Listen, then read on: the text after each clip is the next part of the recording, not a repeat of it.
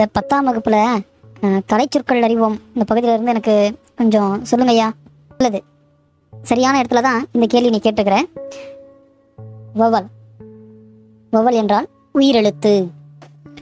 அருமை மாணவர்களே வணக்கம்.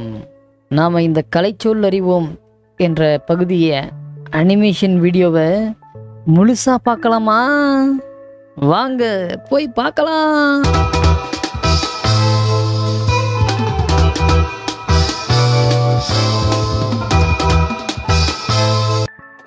யூடியூப் நேயர்கள் அனைவருக்கும் வணக்கம். நீங்கள் பார்த்து கொண்டிருப்பது தமிழ் விதையின் கல்வி தொலைக்காட்சி.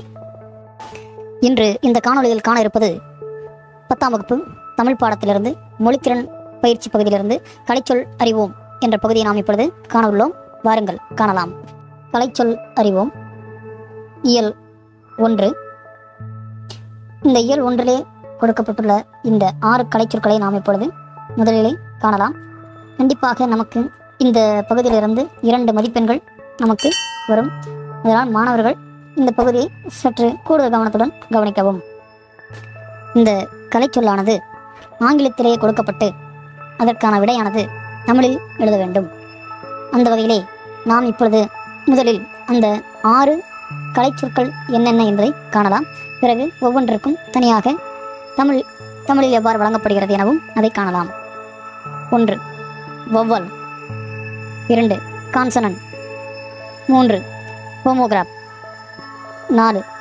மோனோலிங்குவல். 5. கன்வர்சேஷன். 6. டிஸ்கஷன். இந்த 6 கலைச்சொற்கள் பற்றி நாம் இப்பொழுது தனித்தனியாக காணலாம். 1. வவல். வவல் என்றால் உயிரெழுத்து. 2. கான்சனன்ட். கான்சனன்ட் என்றால் மெய்யெழுத்து. 3. ஹோமோகிராப். ஹோமோகிராப் என்றால் ஒப்பெழுத்து. மாணவர்கள் நன்றாக கூர்ந்து கவனிக்க வேண்டும். அடுத்தது 4வது மோனோலிங்குவல். அப்படி என்றால் ஒரு மொழி. அடுத்தது கன்வர்சேஷன், உரையாடல். டிஸ்கஷன், கலந்துரையாடல்.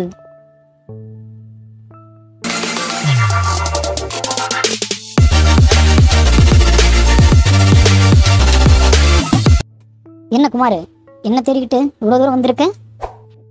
இல்லை சார், வீட்டுக்கு தான் போயிருந்தேன். வீட்டில் தான் நீங்கள் இங்கே இருக்கிறதா சொன்னாங்க. சூறாவளி காற்றுல இந்த பகுதி எல்லாமே மிகவும் மோசமாக சேதமடைஞ்சிருச்சு. அதனால் சாரு அங்கே உதவி பண்ணுறதுக்காக போயிருப்பார். நீ வேணால் அங்கே போய் பாரு அப்படின்னு சொன்னாங்க. அதனால தான் சார் நான் இங்கே வந்தேன். சார், நானும் உங்கள் கூடவே இருந்து உங்களுக்கு வேண்டிய ஹெல்ப்பெல்லாம் இப்போ செய்கிறேன் சார். எனக்கு ஒரு ஹெல்ப் மட்டும் பண்ணுங்கள் சார். நல்லதுப்பா, என்ன ஹெல்ப் வேணும் சொல்லு, செய்கிறேன். ஐயா, இந்த 10ஆம் வகுப்பில் கலைச்சொற்கள் அறிவோம் இந்த பகுதியிலேருந்து எனக்கு கொஞ்சம் சொல்லுங்க ஐயா. இயல் 2 உயிரின் ஓசை பாடத்திலிருந்து அந்த கலைச்சொற்களை எனக்கு கொஞ்சம் சொல்லுங்க ஐயா. நல்லது, சரியான இடத்துல தான் இந்த கேள்வி நீ கேட்டுக்கிற. நமக்கு அந்த பாடத்தில் இருந்து மொத்தம் 6 கலைச்சொற்கள் இருக்குது. இந்த 6 கலைச்சொற்கள் என்னென்ன அப்படிங்கிறத நம்ம முதல்ல பார்த்துடலாம். அதுக்கப்புறம் அதுக்கு உண்டான தமிழில் என்ன பெயர் வழங்கப்படுகிறது அப்படிங்கிறதையும் நாம் பார்க்கலாம். சரியா? சரிங்க ஐயா. முதலாவது ஸ்டோம். 2. டோர்னடோ. 3.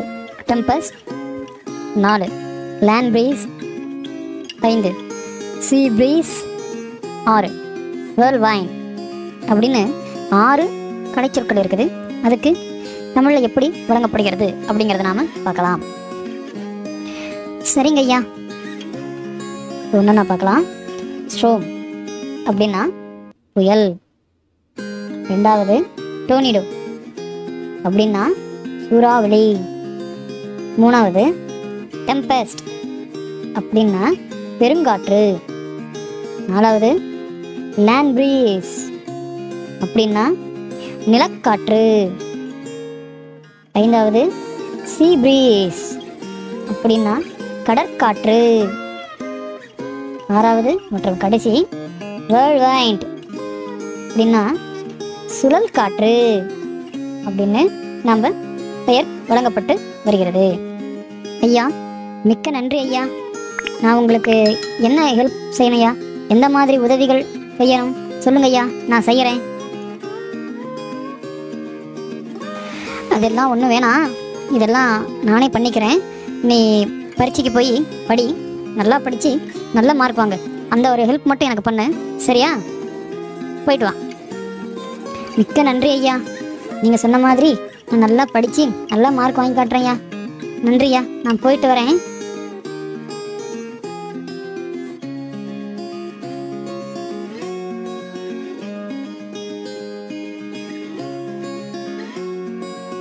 சார் வணக்கம் சார். வணக்கம், சொல்லுங்க. இது லைப்ரரி, இங்க சத்தமாலாம் பேசக்கூடாது. உங்களுக்கு எந்த புத்தகங்கள் தேவையோ அதை நீங்க இந்த அலமாரியில இருந்து எடுத்துக்கலாம். சார் என்ன ரொம்ப நேரமா தேடினேன் சார், எனக்கு புக்கு கிடைக்கல சார். நான் இலக்கியம் சார்ந்த புத்தகங்கள்லாம் படிக்கணும் சார், அதுக்காக தான் சார் வந்தேன். அது எந்த பகுதியில் இருக்குன்னு கொஞ்சம் அப்படியே சொல்லுங்க சார், நான் போய் தேடி எடுத்து படிச்சுக்கிறேன். ஓ, இலக்கியம் சார்ந்த புத்தகமா? நீங்க எந்த மாதிரி இலக்கியங்கள்லாம் படிக்கிறீங்க?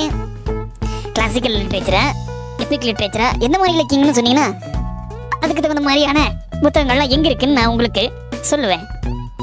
சார் இலக்கியங்கள்ல என்னென்ன வகைகள் சார் இருக்கு, கொஞ்சம் தெளிவா சொல்லுங்க சார். சொல்றேன், கேட்டுக்கோங்க. கிளாசிக்கல் லிட்ரேச்சர் அப்படின்னா செவ்விலக்கியம். எபிக் லிட்ரேச்சர் அப்படின்னா காப்பிய இலக்கியம். டிவோஷனல் லிட்ரேச்சர் அப்படின்னா பக்தி இலக்கியம். அடுத்தது ஆன்சியன்ட் லிட்ரேச்சர் அப்படின்னா பண்டைய இலக்கியம். அடுத்தது ரீஜனல் லிட்ரேச்சர் அப்படின்னா வட்டார இலக்கியம்.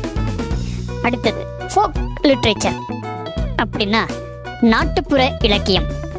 அடுத்தது மாடர்ன் லிட்ரேச்சர் அப்படின்னா நவீன இலக்கியம் அப்படின்னு சொல்லுவாங்க.